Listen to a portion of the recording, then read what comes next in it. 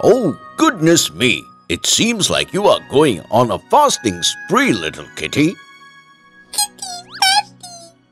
Well, there is no harm in fasting every now and then, but not eating for a longer period can be dangerous. Well, let me explain. Hey friends, so in today's episode, let us feed on this tasteless topic and answer a hard-to-swallow question. What if you stopped eating? Zoom in! Many of you say no to food due to anger, dissatisfaction, or distractions. Although it's okay to skip a meal once in a while, but for these stubborn hearts who think they can skip meals until their demands have been fulfilled, I have bad news for you all. Yes, that's because the food we eat is full of nutrients like vitamins, proteins, carbs, etc. that are needed for your growth, development, performing daily activities, and most importantly, survival. So it's obvious that stopping to eat food will keep you deprived of all the goodness and richness it has to offer to your health. But still, let us dive deeper into this topic and see how long your body can continue to function without the nourishing, yummy food. Well, in case you start fasting now, your body will continue to function normally for the next 6 hours. Because this is a period your body is busy breaking down the glycogen into glucose, the thing your body uses as energy fuel. Around 25% of this glucose is used to power your brain alone, and the rest goes to powering muscle tissue and red blood cells. But once you cross the 6-hour limit, the body stops producing the energy-giving glucose and hunger pangs kick in, and the more brain loses the energy and struggles to make rational decisions, the more you feel irritated and angry and might end up throwing things around the house.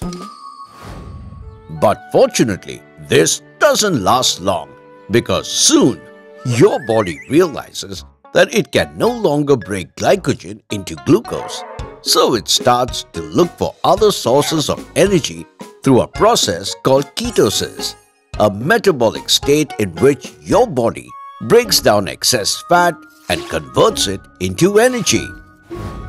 Though these converted fatty acids can fulfill your body's requirements, your brain still needs some glucose to work fully.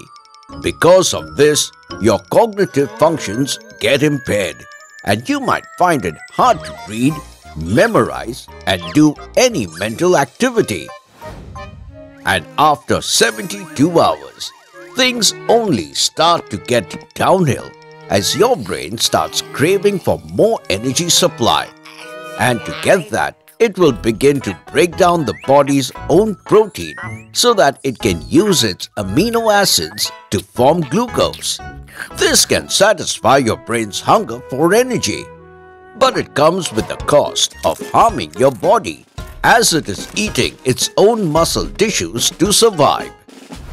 And after these 3 days, the immune system will stop working due to a lack of vital vitamins and minerals.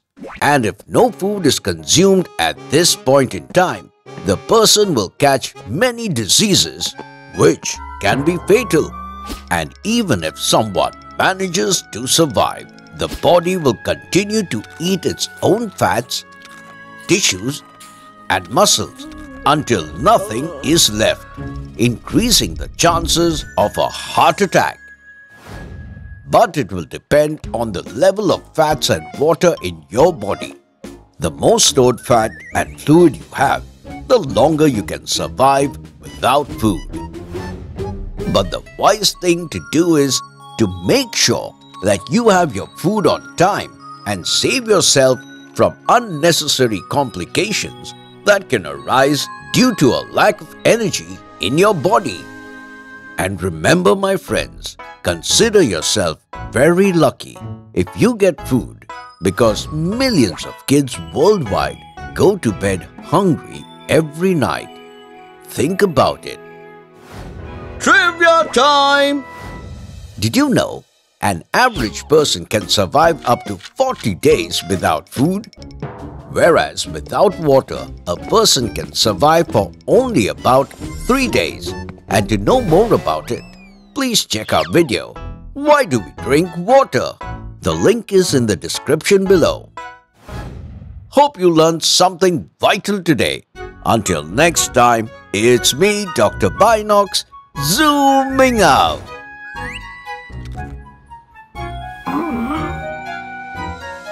Never mind.